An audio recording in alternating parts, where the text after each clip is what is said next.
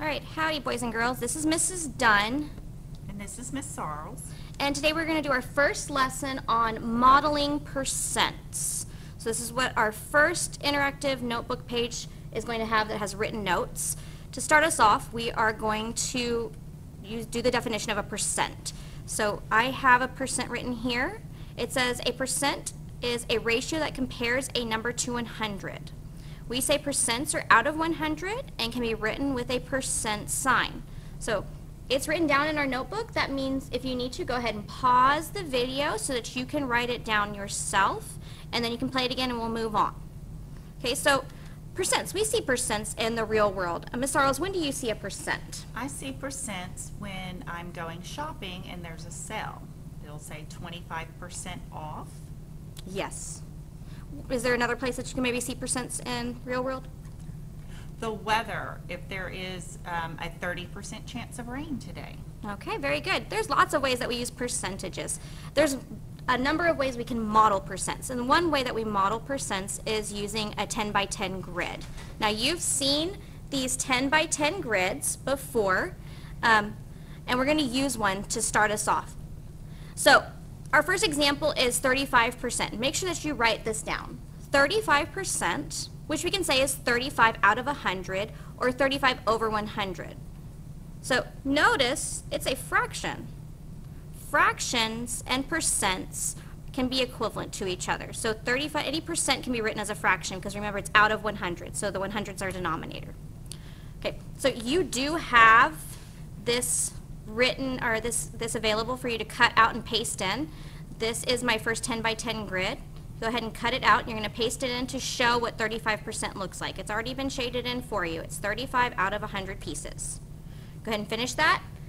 Pause if you need to, and then we're going to move on. Okay, so example 2. Here we have a tile with a border around it. It says the tile has a border around it. What percent of the tile has the border? So paste this in, count up your tile pieces, and let's see what that is. And Ms. Sarles, if you count that out, do you know how many pieces there are? I think there are 36 tiles. 36 of these tiles out of 100 are shaded in. So what would our percentage be? 36 tiles out of 100 would be 36 hundredths. That would be 36%. Very good. So we're going to go ahead and write that.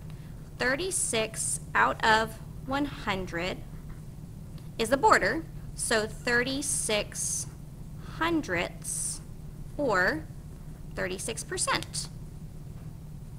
Pretty easy so far.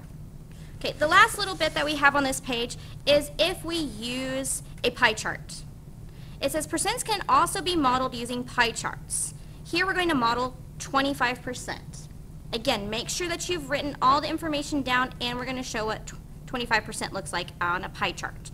So if we do that, Ms. Sarles, what do you think of as 25%? I think 25%, that reminds me of 25 cents a quarter, so a quarter of a dollar, 25 cents out of the 100 cents in a dollar. Very good. So a whole dollar is 100 cents. 25 is a part of the whole dollar. And how many quarters make up a dollar? 4 quarters make up a dollar. 4 quarters. So if we're going to make this into a 25%, how many pieces are we going to break our pie into? We need to break it into 4 pieces. 4 pieces. Now remember, they have to be equal pieces, so we need to use the center to break them up. And how many pieces are we going to shade? 1. We only have 1 quarter, 25%. Very good. Okay, so hopefully your first page looks like ours.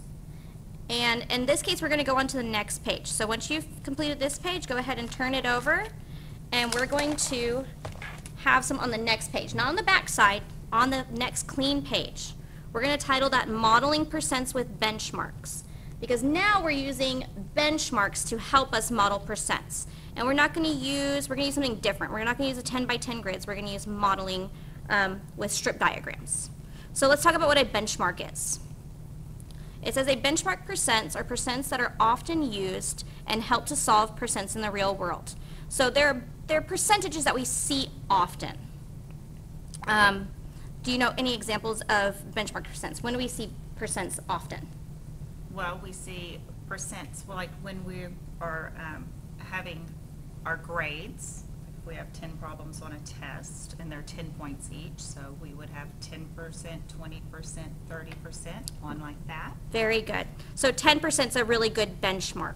And in fact, what we have is your other piece that was given to you is 6 problems with benchmarks on them. Notice I have 1 through 5 listed here, so you're going to cut off the 6th one. We're going to use that in just a second. So go ahead and put 1 through 5 down here, paste it on, and we're going to get started on it. This first one is 100%. What is 100% of anything? It's the whole piece. It's the whole piece, so it would be marking the entire bit. Notice that these are broken up into parts. There are 10 sections, so each of those sections is 10%. So I've labeled 10, 20, 30, 40, 50, 60, 70, 80, 90, and 100. Those are good benchmarks because we can use that 10% to get us to a lot of places. So if it's 100%, we're going to shade that whole thing in. Okay. If we get down to 50%, what do you think of, Ms. Sarles, when you hear 50% of something? I think of half of it. Half of it. Okay, so if we start over here at 0%, and over here is 100%, and again, these are in 10% increments, so 10, 20, 30, 40, 50. So this is our halfway mark. So 50% of this strip is half of it. And that would be half. Okay, now we're back to that 25%. And we did that with a pie chart. How are we going to do it with a strip diagram? Well, this is going to look a little different because we are in benchmarks of 10 on the strip. So we're going to have to still mark it 10, 20, 30, but we don't need 30, we need 25. We're going to have to stop halfway between the 20 and 30 and make a different line. Just make another straight line going straight down the middle. All right, so it's between 20 and 30. It's halfway because 25 is halfway between 20 and 30.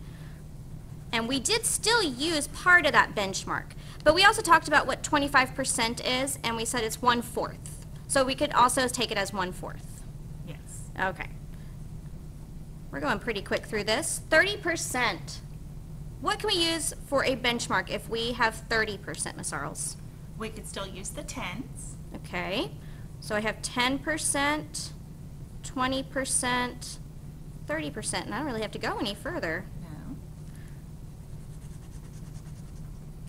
No. Okay, very good. Our last one is 15%. So notice with each of these, I'm just marking the 0% because that's when nothing's there, and 100% when we have it all. 10%, 20%, 30%, there's no 15 in there. How do we handle that? Well, we're going to do very similar to what we did up above there. We're going to mark the 10% and the 20%. Okay. And 15 is halfway between 10 and 20. So we're going to make another straight line down the middle and block off 15%. Okay. Very good. And you know what? I should go ahead and write 25% here and 15% here. I should have done that back on that first problem. Okay, so we've talked about using a 10 by 10 grid and a pie chart and benchmark percents to help us model percents. What the last thing that we're going to do with this first lesson is over on the opposite side of the page, we are going to be writing our whisk. Remember, that is a summary statement. You are either going to be writing a statement that's in a complete sentence about what we learned in the lesson, or you're going to ask a question. Now that question can be, I don't understand something and I need clarification, or it could be formatted like a question that you would have on a quiz, like a question that I might ask you. So that's one part that you need to do.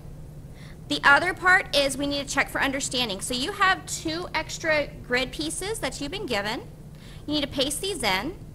The first one, I just want you to ask, I want to know what percent does that X make of that grid? And the second one, I want you to model 23%. And then if you'll notice at the bottom, we have modeling using a strip diagram. It's asking for 55%. And you have your examples over here on this page. Make sure that you've gotten this all written down, that you complete this, and that you bring your INB back to class tomorrow. All right, thank you.